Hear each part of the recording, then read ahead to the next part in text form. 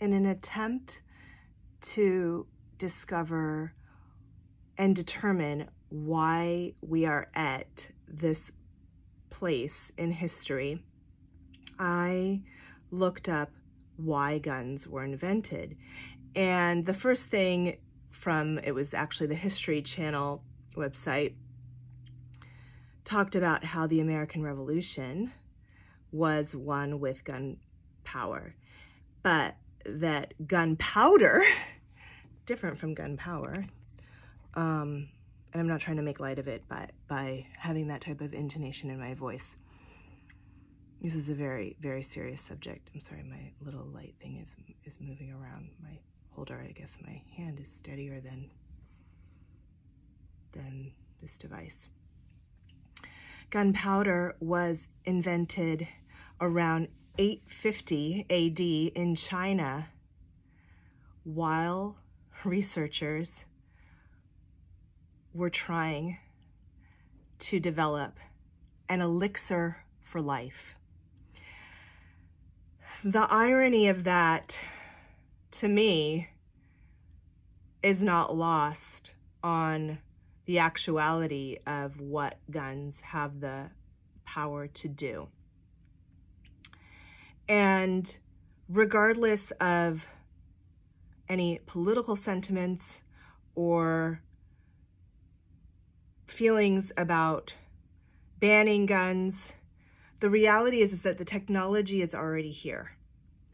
So for me, it would be analogous to us saying that iPhones are illegal. So now everyone has to go and put their iPhones into a facility where we're going to melt them down.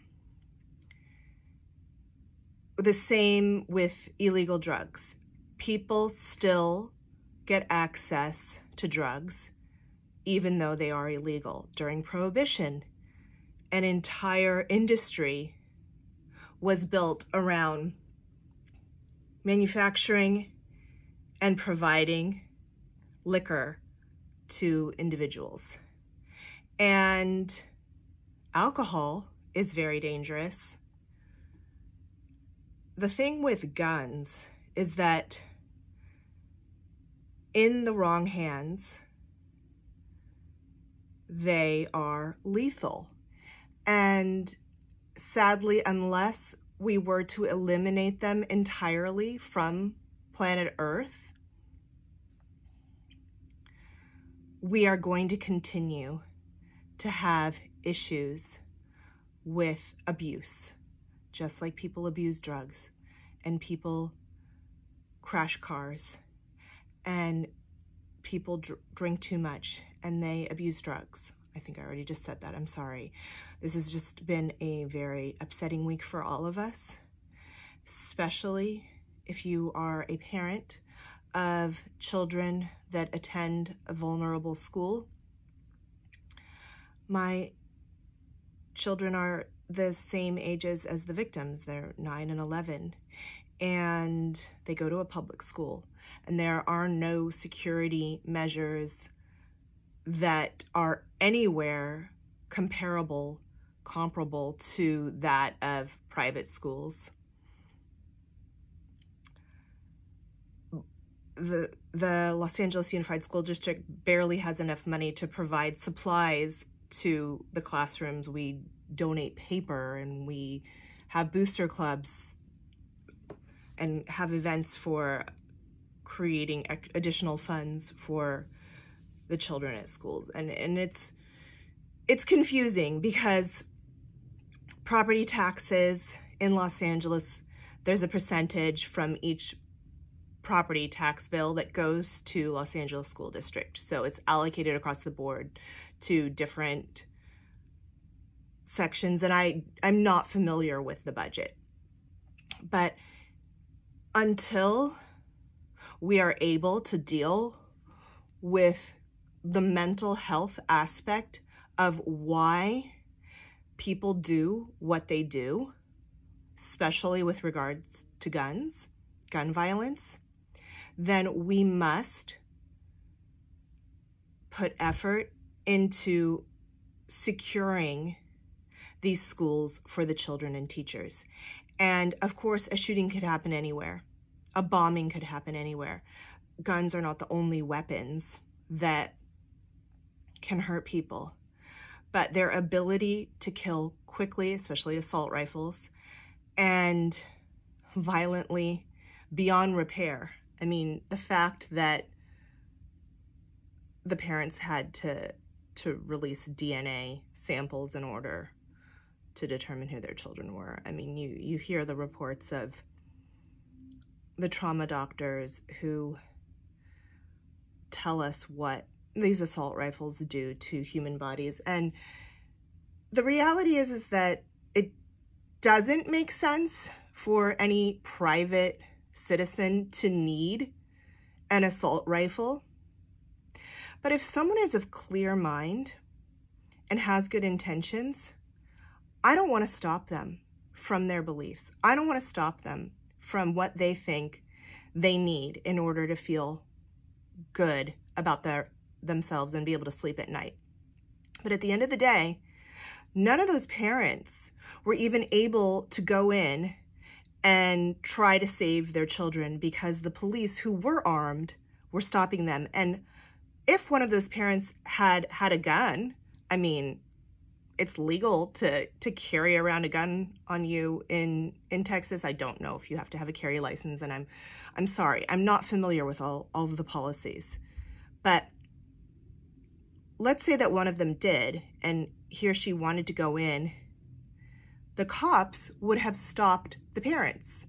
And if a parent had pulled out a gun, the cops may have felt the need to shoot the parent.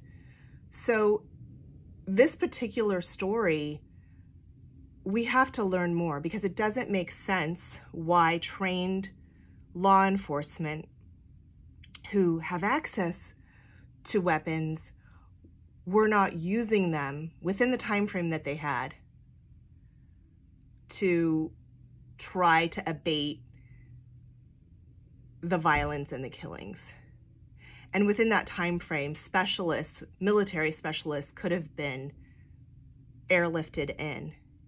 So there's a disconnect in the lines of communication, and I don't know who that falls on. I don't know if that's the mayor, the chief of police, the sheriff, the governor.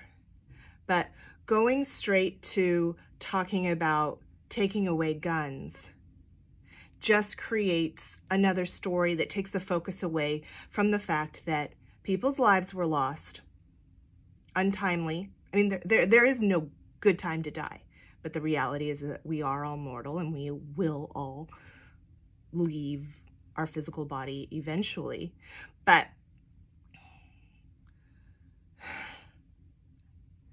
these measures that can be instilled and applied to deter such future incidents from happening need to happen now, not in the future. And that is something that can be done by executive order, or can be done by private citizens donating to having schools reinforced, their chain link fences turned into actual walls, providing security cameras. Private companies could donate, and then parents potentially could donate to being able to pay guards, or people could be hired from the actual military or law enforcement services, just like they are on a movie set. You hire police, retired police officers. This is really important. This is our future. In this capitalist society, our baseball players earn upwards of $30 million a year for being able to bring people into the stadiums. And in order to get into those stadiums, we have to go through metal detectors.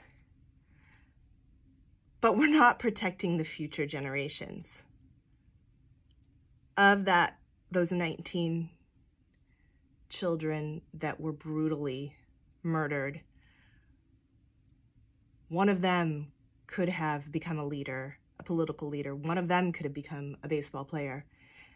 But they never will have that opportunity because we place value on superficiality instead of human life.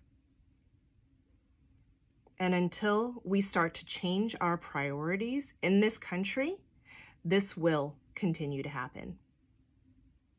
And all of the telltale signs that the killer had during his lifetime were not addressed by the community.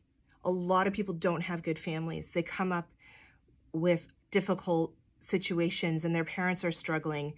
I mean, the parents are having to work several jobs to make ends meet in this economy of inflation, and then you expect the parent to be able to have the time, patience, and energy to sit down with the child and give the child the emotional connection that the child needs. That is not a reality for most people, even for people that are wealthy.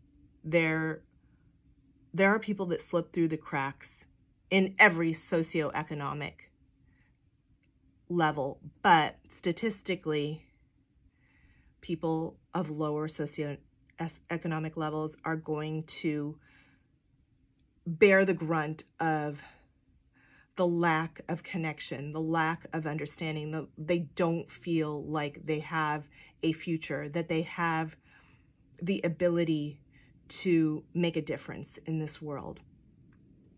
And it could have taken one person to help this boy. And I have no idea what type of psychological issues he had. Obviously, none of us do. But for him to go through 18 years and to show signs of violent tendencies and behavioral issues, and to not have anyone acknowledge it, is why this is going to continue to keep happening regardless of gun bans, because people can get weapons illegally. And that's why there are arms dealers in the world, and why there are drug dealers, and people are 3D printing ghost guns.